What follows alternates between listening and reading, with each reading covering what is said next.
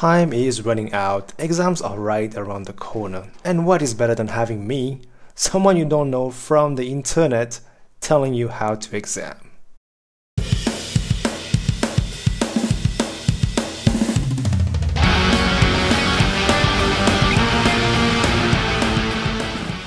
Let's be honest, in every class we all know that one friend who's always rushing, panicking, and late to everything. Trust me, you do not want to be that friend when it's exam seasons. You need a solid plan. Now, one thing we all know is that the exams does not care if you're late for whatever reason. If you're riding your bike, if you're taking the bus, or by car, or even by plane, just be there on time, please. For the night before, make sure you pack everything you need for the next day. Double check for your pen, pencils, calculator, and of course, do not forget your ID. Trust me, the last thing you would want to do is rushing on the day of your exam. For me, I even used to choose what clothes to wear for the next day. Now, before the exam starts, I would say about 10 to 15 minutes, please go to the effing washroom. Make sure that you're comfortable and refreshed. Trust me, you don't want that kind of stress in the middle of your exam. So yeah, first thing first, go handle your business.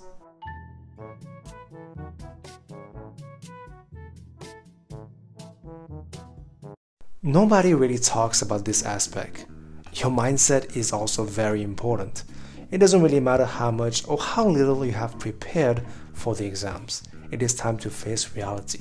So what's the best thing you can do is accept that you are here right now and you have to try your best. Stop overthinking about what could happen. Just proceed step by step as best as we can. So aka, keep calm and focus on your exam. Step number 0 is while you're waiting in the exam hall, write down your name, your ID, read the instructions, and be focused only on your paper. Now let's move on to step number 1, is begin with question number 1. I would advise not to look at all the questions because sometimes there might be one really tough question that's waiting for you. And let's say you have not prepared or expected that question. What happens is you might be stressed while doing the other questions, which may lead to making silly mistakes. So proceed question by question. Now step number 2 is do the questions step by step. As you progress through the paper, make sure you're repeating the steps in your mind as well. This will help to minimize mistake and confirm the answers at the same time. Step number 3, if you see a hard question, you have 2 options. You can first read the question, underline all the important information, and then come back to it later on. Or you can just skip the question and focus on the easier ones so you do not waste your precious time. Now this one is very obvious. Step number 4 is attempt all the questions. Never leave a blank page because you will be awarded part marks, which is better than a 0. Keep in mind that the answers are most often in the question itself. All the informations are given for a reason. Read each sentence one by one and try to understand what it means and what they are looking for as the answer. Step number 5 is use all the time that has been given to you. Never leave the exam early. Spend your time checking your answers, redoing the questions, and even rereading the instructions so you can be satisfied that you have tried your best at the end. And now finally, step number 6, once the exam is over, bye-bye. Do not think about it, do not talk about it with your friends because it is useless.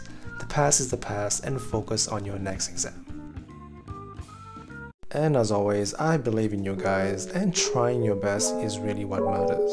So, all the best and good luck for your exams.